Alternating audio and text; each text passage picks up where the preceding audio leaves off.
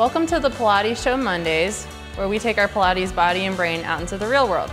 I'm your host, Elizabeth Goyer, and today we're going to be talking about tips and tricks for improving posture in the office, at work, or if we work from home. So first, to start with how we usually sit.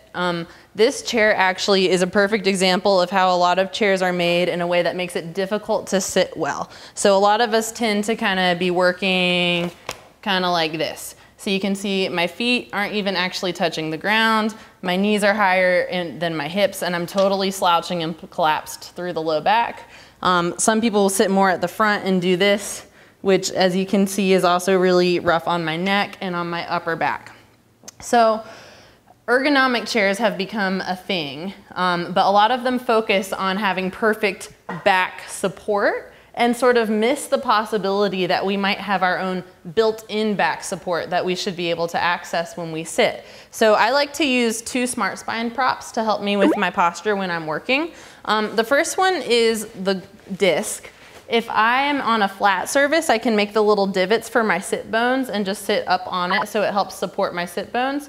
But in a chair like this that slopes backwards, I actually use it to prop up the back of my sacrum and my pelvis a little bit so that I can find a flatter surface. This automatically brings my feet to the floor and lifts my hips so that they're slightly higher than my knees, which is a much better position for my hip flexors.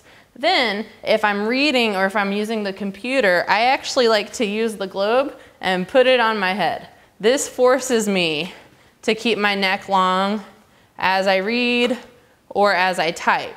And then even if this gets annoying after a while, I can take it away, and then I still have that same sensation of growing long against the weight of the globe. So the globe and the disc are absolutely my two go-tos when I am working from home or working at a computer. Thank you for joining us. Feel free to comment below on our forum here on our website, on Facebook, or on Twitter.